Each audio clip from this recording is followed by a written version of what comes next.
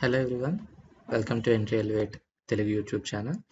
ఈ వీడియోలో మనం Figma నుంచి HTML కి కోడ్ ని ఎలా చేయాలనేది డిస్కస్ చేద్దాం.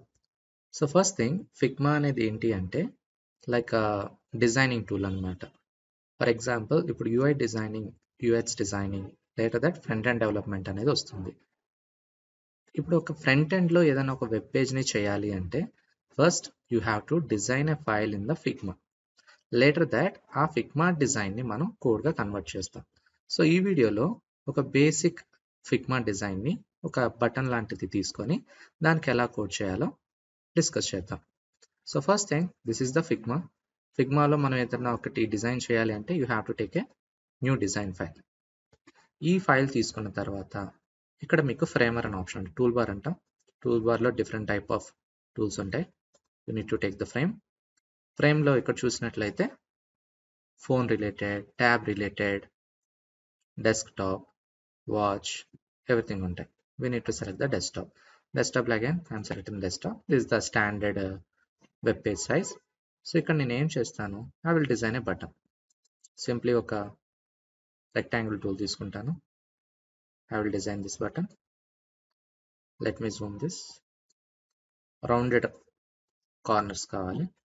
ఓకే, ఇక్కడ మళ్ళీ టెస్ట్ తీసుకొని లాగిన్ అని చేస్తాం. బట్ ఏమవుతుంది, ఇక్కడ నేను కంటెంట్ ఏదన్నా చేంజ్ చేసిన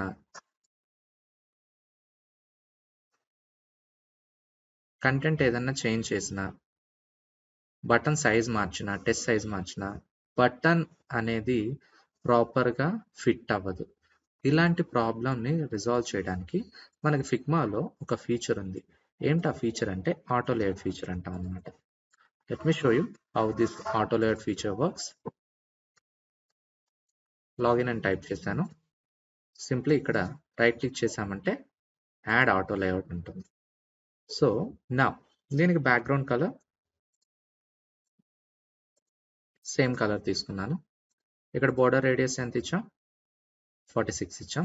సేమ్ ఇక్కడ కూడా అంతే ఇద్దాం, 46. ఓకే, సో నా బేస్డ్ ఆన్ మై టెస్ట్ ఆటోమేటిక్గా బటన్ సైజ్ అనేది చేంజ్ అవుతుంది. ఇప్పుడు ఇన్స్టెడ్ ఆఫ్ లాగిన్ నేను ఏం చేస్తాను, రిజిస్టర్ బటన్ చూసారా, మళ్ళీ బై బటన్. ఓకేనా. సో ఇంతకంటే ఇంకా మీకు కొంచెం విడ్త్ అది కావాలంటే using the width and height మనం చేంజ్ చేసుకోవచ్చు. ప్రస్తుతానికైతే ఓన్లీ ఈ రిజిస్టర్ బటన్ అనేది ఫాంట్ కూడా చేంజ్ చేద్దాం. Let me change the font.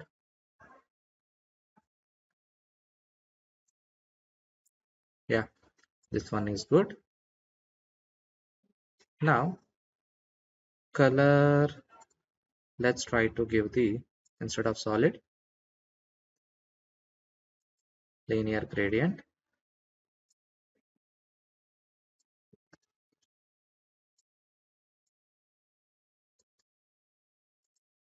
Opacity 0 only. Let me increase.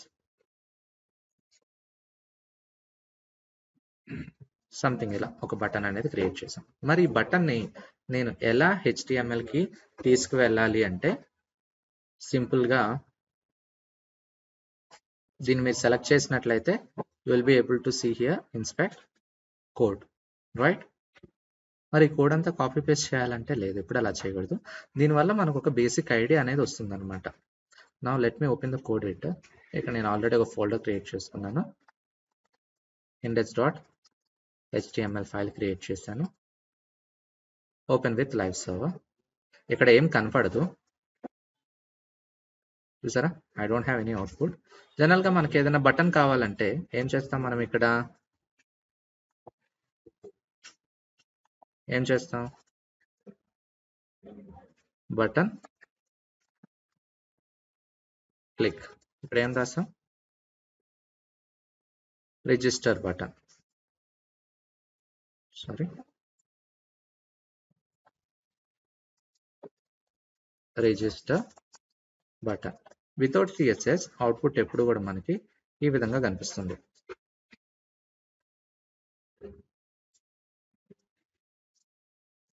Let me save, open with live server.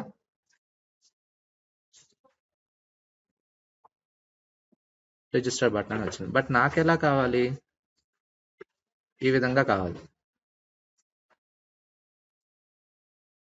But నాకు బటన్ ఈ విధంగా అవుట్పుట్ లో రావాలి. ఇక్కడ చూసినట్లయితే ఓన్లీ HTML మనకి ఇలా కనిపిస్తుంది. సో దానికి ఎలా చేయొచ్చు అంటే it's very simple. Let me put my design one side. Okay, so దీన్ని ఇగ్నోర్ చేసేయండి. First thing what I will do, ఒక కంటైనర్ ని క్రియేట్ చేస్తా. బటన్ ఒక డివ్ ని క్రియేట్ చేశాను. అందులో p అనే ట్యాగ్ యూజ్ చేసి register button, control S.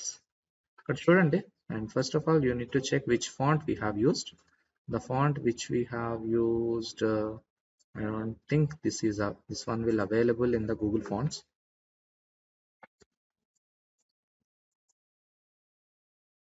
Google Fonts అనేది always best option. Yeah, we have this font, so we can use this. Where is the browser? Yeah, here is the browser and this is the output. మరి నాకు ఈ విధంగా design కావాలంటే ఏం చేయాలి, button తీసుకున్నాను, p తీసుకున్నాను. Okay, now let me add the CSS link column CSS, right? Style dot CSS అని ఒకటి క్రియేట్ చేశాను. Now using this class dot btn ఈ పర్టికులర్ బాక్స్ అనేది సెలెక్ట్ చేశాను, అవునా? సో ఈ బాక్స్ కి నేను ఇక్కడ ఇన్స్పెక్ట్ లో చెక్ చేస్తాను. ఈ బటన్ యొక్క విడ్త్ ఎంత ఉంది, 109 పిక్సెల్. హైట్ ఎంత ఉంది, 36 pixel. Okay, let me copy this to, no need to do anything, simply copy paste తోనే మ్యాక్సిమం కంప్లీట్ చేయడానికి చూపిస్తాను. We got it. బట్ ఏమైనా కనిపిస్తుందా, లేదు. ఎందుకని, బికాస్ బ్యాక్గ్రౌండ్ అనేది ఇవ్వలేదు కదా. If it is a single colour మనం కలర్ కోడ్ అనేది ఇచ్చేయచ్చు. బట్ ఇది గ్రేడియంట్ కదా, మరి గ్రేడియంట్ ఎలా ఇస్తాము, అది కూడా మనకి ఫిగ్మాలో జనరేట్ అయిపోతుంది. Linear gradient and all. And border radius చూసారా, యాజ్ ఇట్ ఈజ్ ఈ బటన్ ఎలా ఉందో అది మనకు అవుట్పుట్ వచ్చేసింది. ఓకే, మరి మీరు అడగచ్చు మరి టెస్ట్ సరిగా ప్రాపర్గా పొజిషన్ అవ్వలేదు కదా అని. ఎస్, ఎందుకంటే మనం ఇంకా దీనికి ఇక్కడ ఏమి ఇవ్వలేదు కదా. సో ఇది సెలెక్ట్ చేసుకోండి, ఇన్స్పెక్ట్కి వెళ్ళండి. మీరు చూసినట్లయితే దీనికి మనం ఫ్లెక్స్ కూడా ఇవ్వాలి. ఏం ఇవ్వాలి, ఎందుకంటే ఆటో లేఅవుట్ అనేది యూజ్ చేస్తాం కదా, అందు గురించి అనమాట. డిస్ప్లే ఫ్లెక్స్, ఇప్పుడు ఇలా వచ్చింది.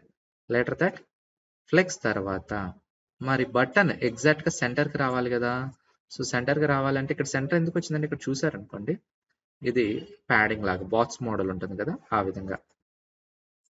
సో అక్కడ నేను సెంటర్ పెట్టేసా కాబట్టి నాకు ఈ కోడ్ జనరేట్ అయిపోయింది. ఏమేమిటి, జస్టిఫై కంటెంట్, అలైన్ ఐటమ్స్ రెండు సెంటర్ ఉండాలి. Justify content centre, align items centre. చూసారా, బటన్ యాజ్ ఇట్ ఈస్ గా ఈ పొజిషన్కి వచ్చేసింది. బట్ ఈ అవుట్పుట్ నాకు ఇక్కడ బ్రౌజర్లో ఉన్న అవుట్పుట్ రెండు ఒకటేనా, కాదు. మరి ఎలా అచీవ్ చేయొచ్చు దీన్ని, వెరీ సింపుల్. సింప్లీ ఈ టెస్ట్ ని సెలెక్ట్ చేయండి. టెస్ట్ లో మనకి ఇది ఏ ఫాంట్ ని యూజ్ చేసాము, we need to check.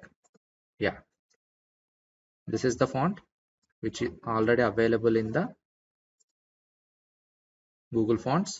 Simply font family, font style, font weight, font size ఇదంతా కాపీ చేసుకోవాలి.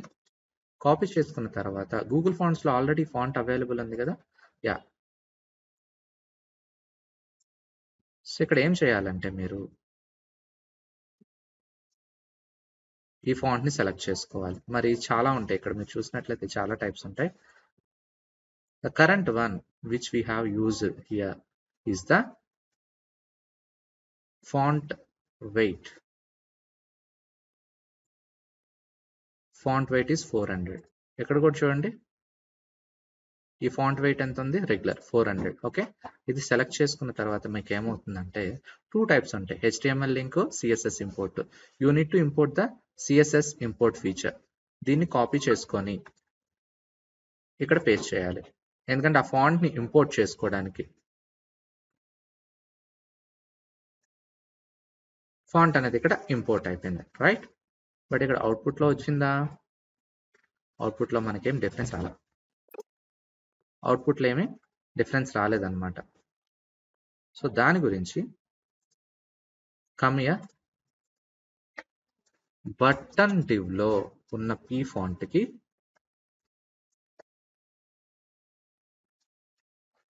you need to give these properties. A properties,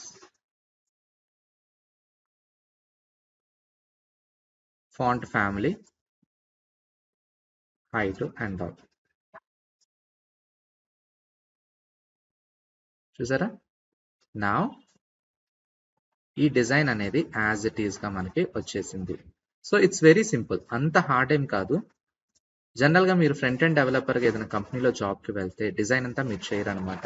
UI UX designer అనే వాళ్ళు మనకి కోడ్ సైట్ అంతా కూడా ఫిగ్మాలో డిజైన్ చేసి ఇస్తారు. దాన్ని మీరు ఈ విధంగా కన్వర్ట్ చేయాలి. ఓన్లీ HTML యూజ్ చేస్తే స్టాండర్డ్గా ఇలా ఉంటుంది, బట్ CSS యూజ్ చేసి కంటెంట్ని ఈ విధంగా మనం స్టైల్గా చేయొచ్చు. చూసారు కదండి.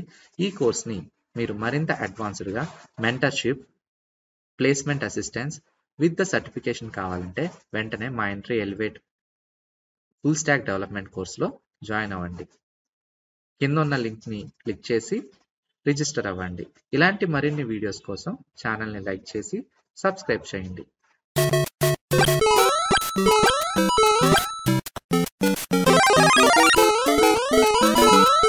బ్యాక్లాగ్స్ ఇకపై సమస్యే కాదు.